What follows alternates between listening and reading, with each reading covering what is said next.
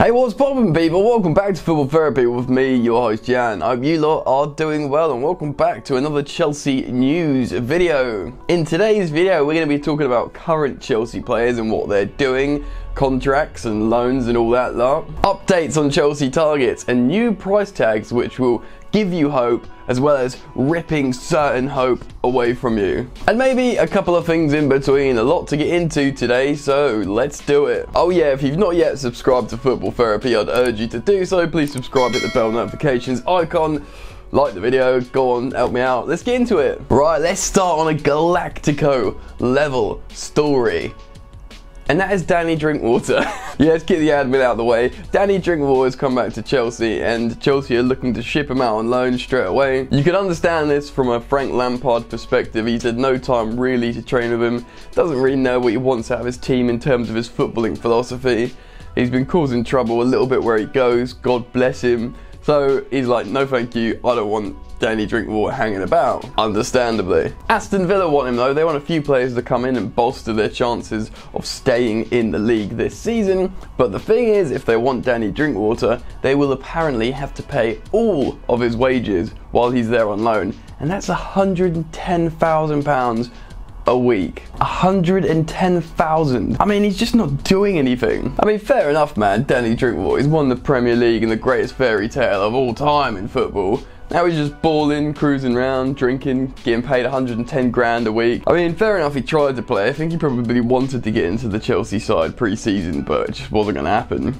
Damn, see, Chelsea are reluctant to pay certain players certain money, but then you look at Danny Drinkwater and 110k, just give Tammy Abraham whatever he wants, do you know what I mean? But anyway, that's Drinkwater out of the way. So before we get into like transfer news of new players coming into Chelsea, let's also talk about another Chelsea player that is looking like he's about to pen a new deal. And that is absolute superstar in the making, right back slash midfielder slash right mid slash right winger, Reece James. As Reece James got into the team and was being rotated in, he opened up contract talks with Chelsea to renew. It's the obvious thing to do. But the contract negotiations hit a snag and they had stopped. But I think they have started again since his absolute beast performance against Nottingham Forest in the FA Cup. I think everyone recognises what an amazing player he is. And apparently, it's imminent, the announcement of his new 5-year deal, which is superb news for Reece James, Chelsea Football Club, and Chelsea fans, and indeed England fans, because this guy is going to be an absolute beast of a player moving forward. Right, using said Nottingham Forest match as a reference point, let's move on. Chelsea's 2-0 win at home against Nottingham Forest was a good performance in the most part, certainly the first half, but what was really evident is Chelsea are struggling in the striker position behind Tammy Abraham. Michy Batshuayi got the full 90 minutes in this game, which I think was very, very telling, and the fact that Giroud didn't get a sniff, to me, essentially indicates, yes, he's being shipped out this month.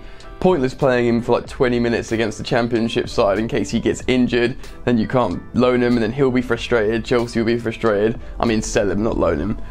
Do you see what I mean? So really that's why Michy Batshuayi got the full 90 minutes, who was so poor, really reiterating the fact how Chelsea don't have anything decent behind Tammy Abraham at the moment. Now, if you know me and you know my channel, you'll know that I don't slag off Michy Batshuayi. Is an excellent finisher, two-footed, very good attitude, but generally in terms of how he's playing or how Frank Lampard wants to utilise him or his form or whatever, everything put together, it really does look like it's not working at the moment under Frank Lampard.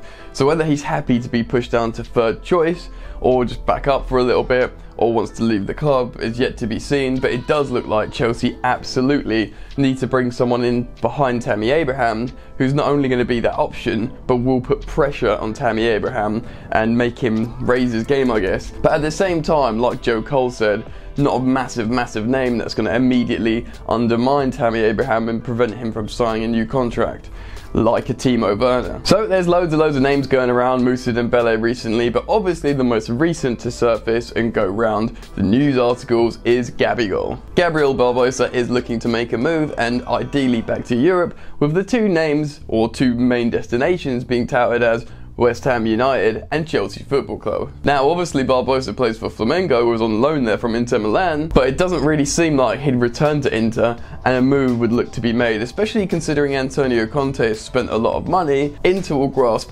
every opportunity that they can to make some money back after forking out so much for the Italian coach, especially seeing as he might want more reinforcements this January. Now news outlets are reporting that Barbosa's agents would prefer Gabigol to go to Chelsea rather than West Ham. Now you'd understand that for a multitude of reasons, because of the profiles of clubs. Maybe the agent fee will be higher, I don't know, or he'll get more money, or maybe it'll just be better for his portfolio that he sold a player to Chelsea, all that kind of stuff. Now it looks like he might be really affordable. There's a price going around saying £20 million. And another figure has been circulating around the news outlet saying £17 million. Right, alarms are going off immediately. That seems like really good value considering. Now I think the 20 million has got reduced to 17 million when Olivier Giroud enters the story. Giroud has been heavily linked with a move to Inter this January to bolster Antonio Conte's squad in his title charge. So things are starting to link together now with perhaps a Gabigol, Olivier Giroud switch. The old Giroud switcheroo.